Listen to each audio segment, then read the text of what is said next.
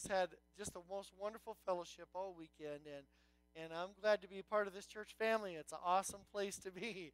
Praise God. And Brett told me in the early service with my jacket that I look dapper. So, for those of you that don't think so, you can go to another church. Praise God. Aren't you glad for the family of God? Amen. Well, this morning, the resurrection of Jesus is among the four greatest events in the history of the world. The birth of Jesus, the life of Jesus, the crucifixion of Jesus, among them as well. So Jesus is the most significant person who's ever lived in the history of the world. There's more songs that have been sung about Jesus, more paintings have been painted of Jesus, more books written regarding Jesus than anyone that's ever lived in the history of the world. And on this day, Resurrection Sunday, a few billion people around the planet are on earth gathering together as we are right here to celebrate the fact that he is risen, that he is Lord, that he is Savior, that he is Christ, that he is King. And there's no one thing that draws us here. It's the entirety of the message of Jesus, his love, his sacrifice, his life. And there is no one who has transformed the world more like Jesus. Our two greatest holidays are centered around Jesus. The Resurrection Sunday, which is today, and of course Christmas, the day that we celebrate about his birth. Our calendar, BC, is before Christ. He was born around that area in 80 Anno Domini, which means the year of our Lord. So the story of Jesus echoes throughout our world today, even though separated by more than 2,000 years and attempts to crush those who carry the message, it still lives on. I have behind me a picture of the Golgotha, the mountain where which it is supposed that Jesus and the thieves were crucified. And as you look at the mountain, it's called the hill. The hill of stone is called the place of the skull. And you can kind of see the picture of a skull, a face of a skull in there. And this was Golgotha. This was the place where Jesus was supposedly crucified. And when someone famous dies, we memorialize them, don't we? We set up a headstone or we set up a monument. And when someone famous dies, we memorialize their grave. And this is true in Seattle. We have the famous Bruce Lee right here. You can go visit Bruce Lee's grave right here. Famous karate guy. More famous than me, that's for sure. Also Jimi Hendrix. We got a picture of Jimi Hendrix right there. And Shane wishes he was half as good as Jimi Hendrix. But we can memorialize Jimi Hendrix. Did it work in the second service as well? It did, yes. Praise God. And of course, our very own great from the Seattle area, Kurt Cobain.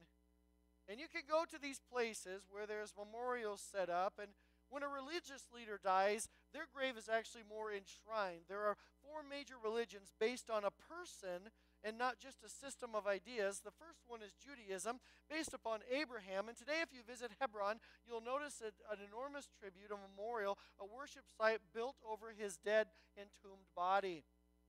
Similarly, in Buddhism, the Buddha is buried in India, and over his tomb, you'll find an enormous place of worship where there are people pilgrimage every year. Also, Islam is founded by Muhammad, who is buried in Medina, and his grave is marked with an enormous location of worship. So if you look at Abraham's grave, you'll find it. Buddha's grave, you will find it. You'll find Muhammad's grave. He's still laying there. You'll find Hare Krishna, where he is buried. You'll find Joseph Smith, where he is buried. You'll find Jimi Hendrix, Kurt Cobain, Bruce Lee, still in their graves, but you will not find Jesus in his. You see, Christianity was also founded by a man, Jesus Christ, but what is curious, though, is that the tomb is not only enshrined, it's not really known. Nobody really has any idea where the most famous man in the history of the world was ever buried. This is because he rose from the grave. No one really knows where this place is. Tourists come to Jerusalem all the time, and they visit what is essentially a museum. It's a place where a tomb did reside, and someone perhaps was buried, but it is empty. So they take you to where they show you what perhaps was like it was where Jesus was buried, but they will tell you, and the archaeologists who oversee the site, in fact, will say that Jesus was likely not buried there, but they have no idea. Why? Because he rose from death. His body isn't there, and unlike every other world religion, there is no evidence that he is there. Jesus fulfilled not only that in the physical sense, he fulfilled so many other things as well. He fulfilled messianic prophecies about him that were written in the Old Testament long before he came. I think that we understand, like we celebrated this last week as we received communion, wonderful time of worship. It was so powerful, and Pete brought the word about on Good Friday. As we celebrated Jesus' death, we announced his death. And that's important to a Christian. Jesus died from sin. 1 Peter 2:23, Scripture says, when they hurled their insults at him, he did not retaliate. When he suffered, he made no threats. Instead, he entrusted himself to him who judges justly. He himself bore our sins in his body on the tree so that we might die to sins and live for righteousness. For by his wounds you have been healed. That word rapha there is in the Hebrew, but in the Greek it means something else as well. It means salvation as well. That our taken from sins is only because Jesus has taken our sin from us. Every person on the planet Earth has an obligation to their sin. We have to either justify it, we have to cover it up, or we have to make excuses for it. But I got to tell you, friends, that Jesus died for your sin. He took your sin and my sin to the cross. And a lot of people do a lot of things with their sin. They just don't deal with it because they don't think it's important, or they push it aside. They cover it up with other things, drugs and alcohol, or relationships with people. They do all kinds of things to disguise or cover the pain from their sin, when every single person on planet Earth is just looking for that peace that Jesus has to offer because he covers our sin. And he died because of that sin. Not only that, the Bible has so many prophecies concerning Jesus before he even came to be, before his birth and life, but it has a lot of prophecies pertaining to his crucifixion and death, ascension to heaven, and so on as well. In fact, I just want to reiterate 15 of them real quickly. In Psalm 41, verse 9, 1,000 years before Jesus, the scripture says that he would be betrayed by a close friend. Now, we all know that that was Judas. It says, even my close friend whom I trusted, who shared my bread, has lifted his heel against me. It was fulfilled in Luke chapter 22, verse 47. Number 2, he was betrayed for 30 pieces of silver, as Judas did this as well in Zechariah chapter 11, 600 years before Jesus. It says, I told them if they think best, they give me the pay, but if not, keep it. So they paid 30 pieces of silver, fulfilled in Matthew chapter 26. Thirdly, Christ Jesus would be scourged and he would be spit on. Isaiah 50, verse 6, 800 years before Jesus, it says, I offered my back to those who beat me, my cheeks to those who pulled my beard. I did not hide my face from mocking and spitting. Jesus of Nazareth, born in Bethlehem, was the one that fulfilled this prophecy. It was fulfilled in Matthew 26 and 27. Fourthly, the blood money paid for Christ will be used to buy a potter's field. As you remember in Zechariah, 800 years earlier, in chapter 11, it was fulfilled in Matthew 27. Fifth, the Christ would be crucified with thieves. The Bible says in Isaiah 53, he was put to death with the transgressors, fulfilled in Matthew 20, chapter 27.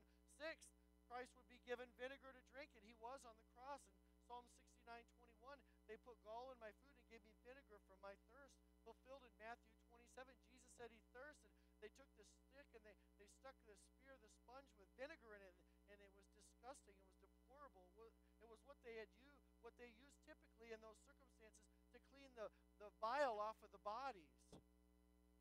Seventh, Christ would suffer piercing his hands and feet. Psalm 22, once again, 1,000 years before Jesus, it says, dogs have surrounded me, a band of evil men has encircled me, they have pierced my hands and feet, fulfilled in Mark chapter 15, John 19 and 20. His garments would be divided and gambled for. As you recall, Psalm 22 tells us this, that the soldiers at the foot of the cross, they gambled, they cast lots for Jesus' clothes. It was fulfilled in Luke chapter 23. Ninth, he would be surrounded and ridiculed by his enemies. Psalm 22, again, 1,000 years before, it says, all those they mock me, they hurl insults, shaking their heads. He trusts in the Lord, they said. Let him rescue him. Let him deliver him, since he delights in them 1,000 years before. And what do we hear the Pharisees saying in front of the cross? These very same things. He saved others, let him save himself. It's recorded in the New Testament. Matthew 27 and Mark 15. Number 10, he would commend his spirit to the Father. Psalm 31 verse 5 says, in your hands I commit my spirit. Redeem me, O God, from the God of truth. And this is the very prayer that Jesus prayed as he died in Luke chapter 23. 11th, his bones would not be broken. Exodus chapter 12. 1,500 years before Jesus. Numbers chapter 9 and verse 12. Psalm 34. The Bible says he protects all his bones. Not one of them will be broken. All of these prophecies were fulfilled in John chapter 19. And the reason for this is they were hung on the cross. And a couple of years ago, you may recall, we talked about the physical doctor part of this, where they would push down and their lung cavity would get depressed as they were hanging. So they would push up on their feet to be able to get a breath again. And so the soldiers came by and they broke the legs of those being crucified so they would literally suffocate. And they didn't break the legs of Jesus because he was already dead. And just to make sure, they pierced his side all the way to his heart, where blood and water flowed out of the wound. The Bible says in number 12, he would be forsaken by God, Psalm 22. And he cried that prayer on the cross, my God, why have you forsaken me? Right out of Psalm 22, verse 1. He would be buried with the rich in Isaiah 53:9. It was fulfilled in Matthew chapter 27. As you recall, he went to be buried in a rich man's tomb. He would ascend to heaven in number 14. In Psalm 24, lift up your heads, O gates, be lifted, ancient doors, that you would let the King of glory in. Who is this King of glory? The Lord, strong and mighty, the Lord mighty in battle. Number 15, he would be seated at God's right hand. Psalm 110, verse 1, the Bible says, the Lord said to my Lord, sit at my right hand. Fulfilled Matthew chapter 22 and Hebrews chapter 10. Now this is amazing. 15 different things. Just 15. That's statistically amazing that one person would fulfill all of those things to a T. And here we have 15 things fulfilled concerning the death and resurrection, but I got to tell you something amazing. It's much more amazing than just these 15 things. In fact, the probability of Jesus being born in Bethlehem is 1 in 280,000. Jesus riding in Jerusalem on a donkey was 1 in 100 chance. Being betrayed by a close friend, what are the odds? 1 in 1,000. To be from that time and that era, to fulfill the kind of person that he was, to even fulfill those three. But the likelihood this morning of a meteorite landing on your house is 180 followed by 12 zeros. 12 zeros. Being killed by lightning in a year is 1 in 2 million. So if I were just to take 8 of these 15 prophecies about Jesus and take their probability factor, as someone has already done the research, it would be 10. Just 8 of them, followed by 28 zeros. Just 8 of them. But Jesus didn't do just 8. He didn't do just 15. He fulfilled 323 prophecies concerning the Messiah. You see, Jesus was the Christ, the promised one, the Son of God, the one who would come and rescue, the one who would come and save, the one who would come and redeem. There's some strings for your harp right there. You see, Jesus not only did that, he fulfilled it, and he took it right in the face of the culture, right in the face of the world and its ideology. Jesus changed ingrained religious culture immediately as well. At the time of Jesus, the Jews had been persecuted for 700 years by the Babylonians, Assyrians, Persians, and now they're persecuted by the Greeks and Romans. Many Jews were scattered and lived as captives among these nations, but we only see Jews today. We don't see Hittites, Perizzites, Ammonites, Assyrians. We don't see Babylonians. We don't see Persians and other people, other ites. And the reason is because they got captured. They intermarried. They lost their national identity. But this didn't happen to the Jews because the things that made Jews Jews, the social structure that gave them their national identity, were unbelievably important to them. And the Jews would pass these structures down from one generation to another, orally, continually. They would reiterate them. They were books written so that their children would be able to understand them and celebrate them. And they would celebrate them in the synagogue. Every Sabbath they would have meetings and reinforce it with ritual because they knew that if they didn't, there would soon be no Jews left. And Jesus changed 5 very significant things. Number one, he changed animal sacrifice. You see, they had been taught since Abraham and Moses that they needed to offer animal sacrifices on a yearly basis to atone for their sins. But all of a sudden, after the death of this Nazarene carpenter, these Jewish people no longer offered sacrifices. Secondly, they kept the law. Jews emphasized obeying the laws that God had entrusted through Moses, and they stuck to them. They were very religious in how they kept them. In their eyes, this is what separated them from other nations, and truly it was. But within a short time after Jesus' death and resurrection, Jews were beginning to say that you don't become an upstanding member of our community by obeying the law, but by belief in Jesus.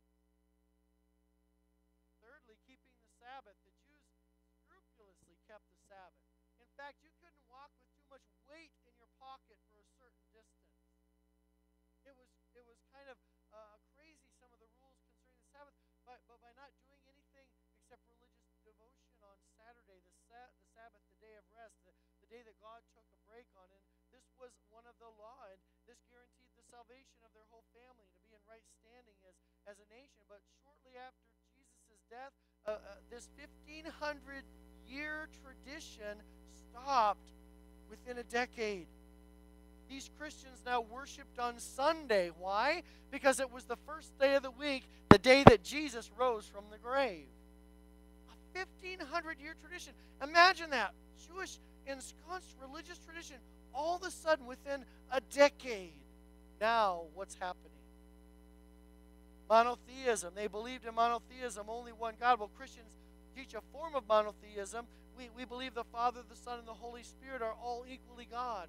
In fact, we find this reiterated throughout Scripture. The Father is the will of God. The Son is the Word of God. The Holy Spirit is the work or the ways of God. And they all have the same directive. They all have the same will. They all have the same different purposes of ministering them, but they are all God. They're all unique persons within the Trinity. And this radically changed from what the Jews had believed up to that point. They have considered it the height of heresy for someone that could be called God and man at the same time. And yet the Jews began to worship within the first 20 years. This decade, they began to worship Jesus as God. President Messiah, the fifth thing, these Christians pictured Jesus or the Messiah, the Christ, would come and he would be a great political leader and he would destroy the Roman armies, and he was different. He came and fulfilled prophecies concerning sin. So how can we possibly explain why in a short period of time, not just one Jew, but an entire community of at least 10,000 in this early time were willing to give up these 5 key things that were so significant to their social life, to their theology for so many centuries? They gave it up simply because Jesus had risen from the dead. Changes that the world had never seen to that point. And here comes Jesus, and he changes everything and turns their world upside down. Isn't that beautiful? Isn't that awesome? That not only from the grave and the perspective of the world and taking on their ideas, that he fulfilled messianic prophecies concerning Christ. And not only did he reinvent the law, if you will, through him, that he became our living sacrifice forever. The Bible says in Hebrews chapter 9 that he is the petitioning one now. He is the lamb that was slain. He is our sacrifice. And that we come to him because of who he is. And Jesus changes the world still today for a few reasons. Number one, because he is God. John 10:30, look at how much trouble they had with this. I and the Father are one. Again, the Jews picked up stones to stone him. But Jesus said to them, I have shown you many great miracles from the Father. Which of these do you stone me?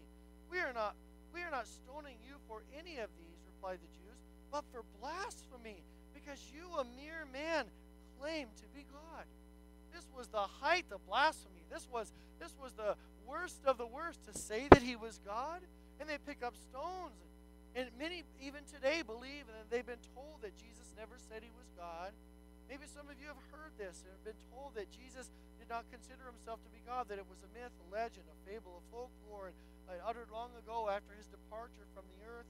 And over the course of generations, his followers kind of embellished it and made this mythical, fanciful story that Jesus was God. But that's just not true. In fact, if we get our theology from movies and music more than we do the Bible, we might believe that. But the reason that we believe that Jesus Christ is God is because Jesus repeatedly, emphatically, unapologetically, openly, publicly declared that he was. He said that he was God. He has the divine attributes of God. He is God. He has the will and the mind of God because he is God. Buddha never said he was God. Missionary friend years ago, we were youth pastors in Oregon. He came and said, you know, I went on one of those tours when I was in India, and I went to the head of Buddha, and we were in this head, and we were walking around because you can climb up in there. And he said, you know what? There's nothing there. There's nothing there. But Buddha, as great and wise as he may have been, never said he was God. Krishna never said he was God. Confucius never said he was God. Muhammad never said he was God. No other major religious founder has ever made this claim. Jesus stands alone. And friends, this statement, this truth claim, it's true or it's false. And if it's false, Jesus is the most damnable liar in the history of the world and the greatest con artist.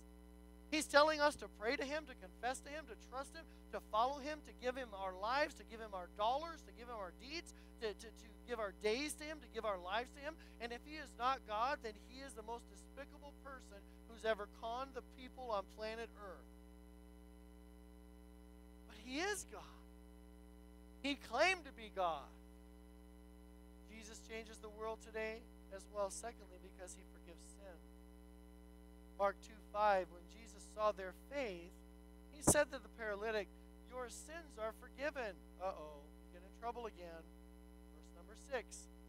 Now some of the teachers of the law were sitting there thinking to themselves, why does this fellow think like that? He's blaspheming. Who can forgive sins but God alone? Every time we sin against people, we need their forgiveness. But it's true every time we sin against God, our Creator, against Jesus, we need his forgiveness. And with some people, you might get forgiven or you might not get forgiven. They may hold a grudge for a while, or they may make you pay, like other religions. You have to live up to a standard, and you have to perform a certain thing. I hung around Buddhists for a while I was remodeling their facility. I was a pastor, yes, but I was remodeling because, income was a little light.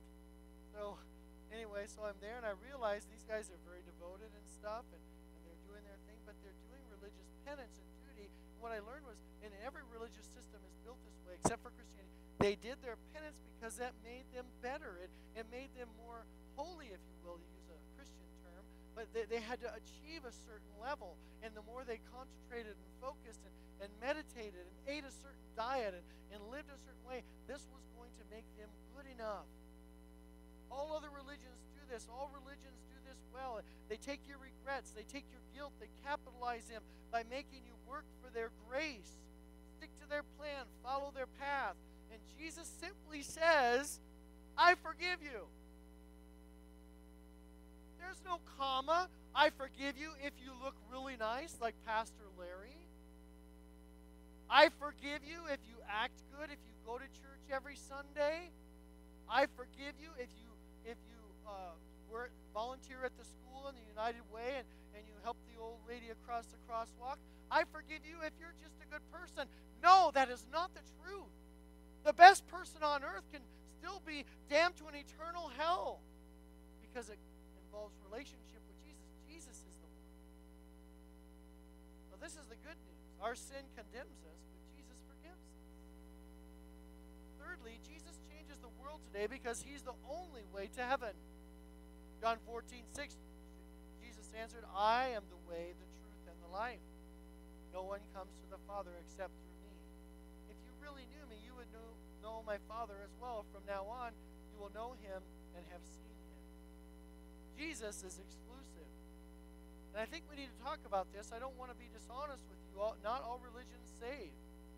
They don't. No other religion saves. No other path leads to eternal life. Not all gods and goddesses have the same one true God. Not the biggest God in our culture, secular progressivism, atheism, with its great divine, undivine trinity, the unholy me, myself, and I.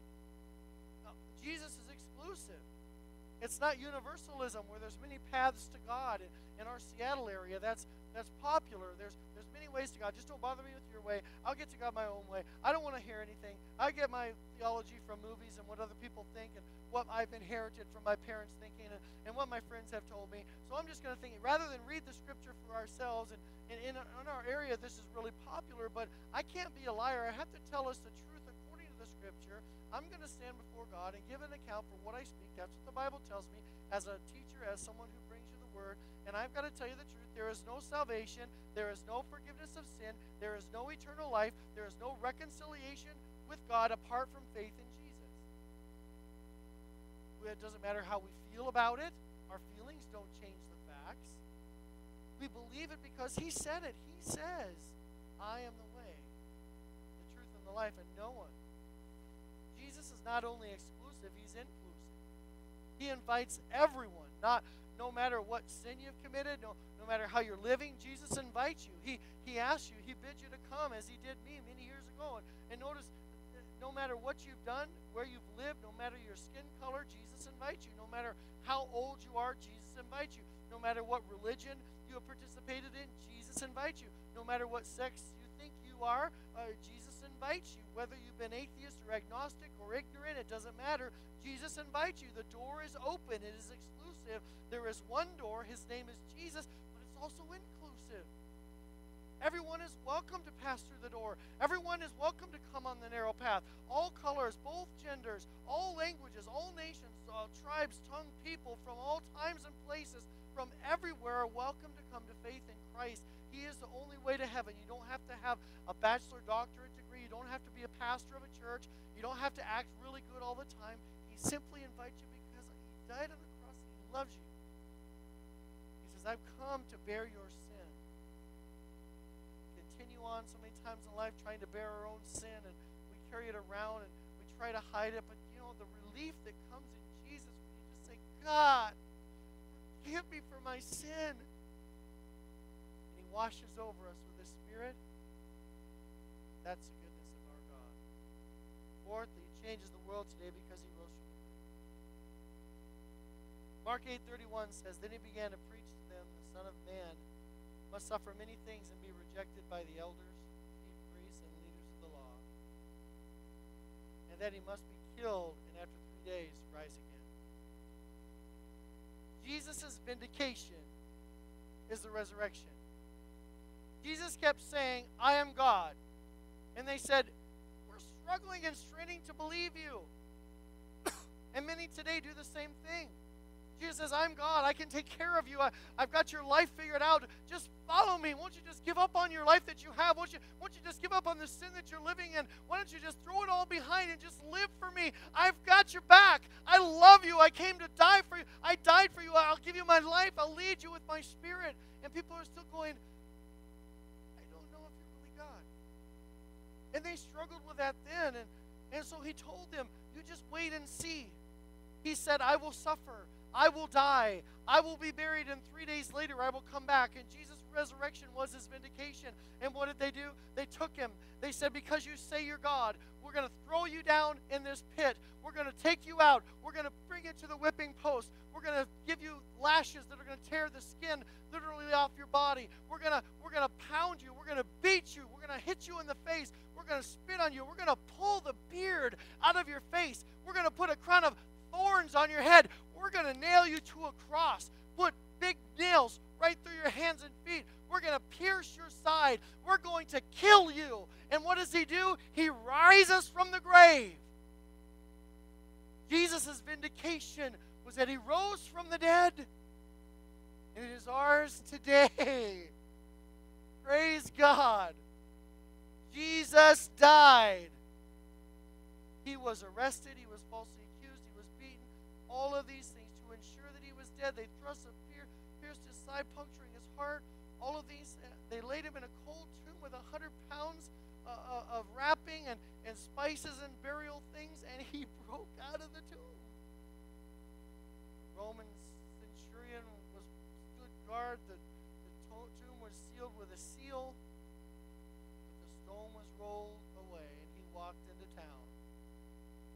Over the course of 40 days, he appeared to crowds, some as large as 500 people, Scripture says, all at the same time. He ate meals with them. Women who had been friends with him hugged him. One man named Thomas was doubting, and he said, "Here, put your hands in my wounds, touch my side, see if it's not really me." And in fact, he fell down and he worshipped him as God. You see, Jesus rose from the dead, and history has never been the same. A bunch of cowardly disciples who were all hiding in their rooms, wondering what was going to happen, filled with fear. They no longer feared. This is probably the greatest testament to the proof of the resurrection of Jesus more than any other. These guys are willing to give their lives and to die. And they did. Because they said Jesus was God. The early church stopped worshiping on Saturday, which had been their custom from creation, beginning with the Jews, and they started worshiping on Sunday because it was the day of Jesus rose from dead and made all things new, and Christians began taking communion, remembering the body and the blood of the Lord that was shed on the cross, and no one visited Jesus' grave. We have no idea where he's buried. He's not there. No one went to visit him. It didn't become a shrine. It didn't become a holy place of worship, as is a custom with some other dead religious leaders and famous people. If you want to see Jesus' body, you wouldn't go to the tomb. You would visit with him. You would spend time with him, have a meal with him, listen to the Bible, him teaching the Bible. These were all things that he was doing after he rose from the grave, because you couldn't go visit him in the grave anymore. He was out walking around with people. After 40 days, Jesus ascended back to heaven, and today he's alive and well. He's ruling and reigning as King of Kings and Lord of Lords, and he is God, he is Savior, he is Lord, he is King, and his resurrection is his vindication. He's maker of heaven and earth. He's Alpha and Omega, the beginning and end. He's the Son of God. He's the God-man. He is our humble servant, our man of sorrows. He is the good shepherd. He is the Prince of Peace, the wonderful counselor. He's the Lion of the tribe of Judah. He's the dragon slayer. He's the sinless Savior. He's the resurrection and the life. He's the Lamb who takes away the sin of the world. He's the sinner's friend. He is the great high priest. He's King of kings, Lord of lords. And he is the way, the truth, and life. No one comes to the Father. Nobody comes to heaven. Nobody goes anywhere except through Jesus. And his love is gracious. It's marvelous. It's generous. It's giving. It's reaching. It's opening the door to everyone who will hear him call out. And he's coming again as King of kings and Lord of lords to judge the living and the dead. Compared to the world population, only a few people expected to see Jesus' first coming. So it is now with his second. The Christians expecting his appearing were a few against the millions of unbelievers in the world.